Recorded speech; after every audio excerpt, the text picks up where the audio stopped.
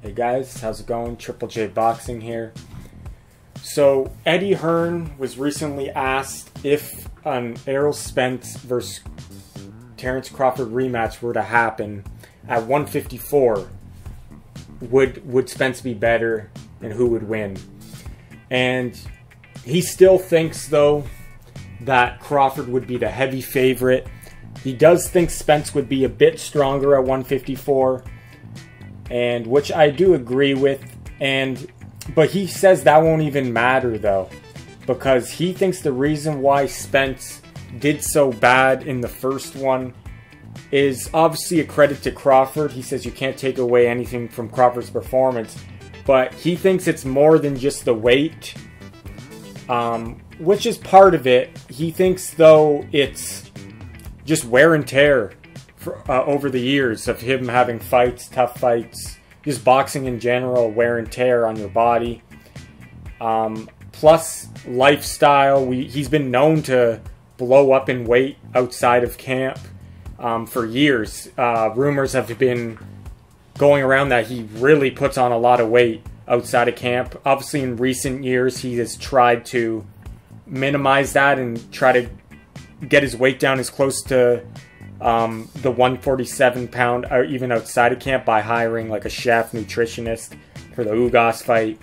But there's even a point where his body won't even be able to do 147 anymore completely, even with all that intervention and all that discipline he's putting in. So we have the lifestyle, and then Eddie Hearn also brought up the torn retina that he had in the training camp for Pacquiao, and then the car crash.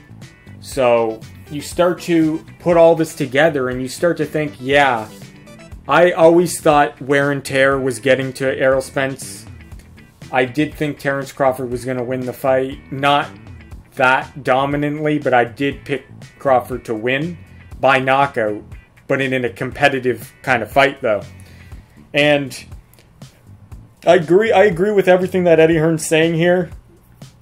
I do think Spence will be better at 154, but you have to realize that Crawford might still be stronger at 154 as well. If I had to put money on it, I would say Crawford's just the stronger guy at any weight they fight at. We know Crawford is known to be a very good wrestler. I've seen him ragdoll guys in videos at the gym when they challenge him to a wrestling matches. The guy is he's just a strong guy. He has raw power, and I guarantee if they were to wrestle, Terence Crawford would beat Errol Spence in a wrestling match as well. So he's just a freak athlete. He's good at I bet he's a super fast runner as well, you know what I mean? This guy's just a good athlete, and so I think that Crawford will still be stronger, though the 154 pound weight will probably make Spence feel physically more comfortable, and that will maybe give him mental confidence too, knowing that, okay, I'm at 154, I feel better. He might go into the fight mentally with more confidence as well as physically feeling better.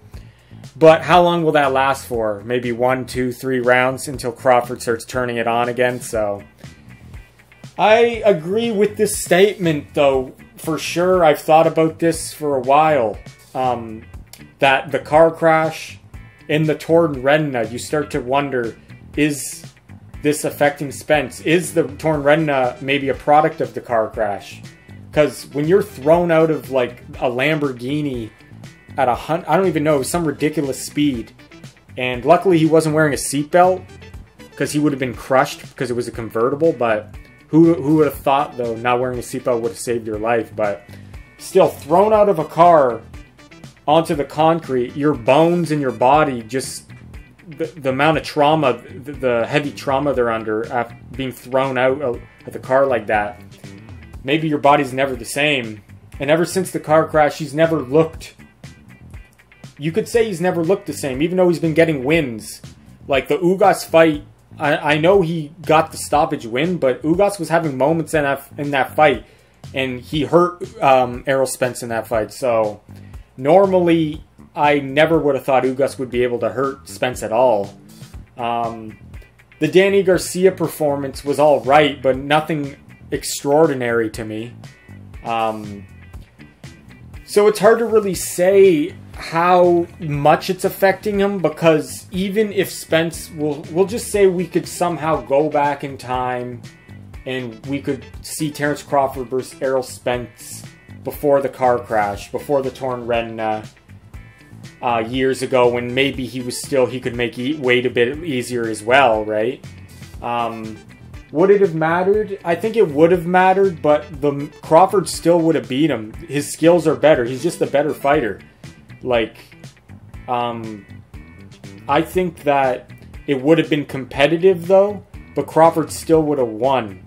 It would have been like how we thought it maybe would have played out. Because we all thought the fight was going to be competitive, but some people were saying Errol Spence was going to win. Some people were going to say Terence Crawford.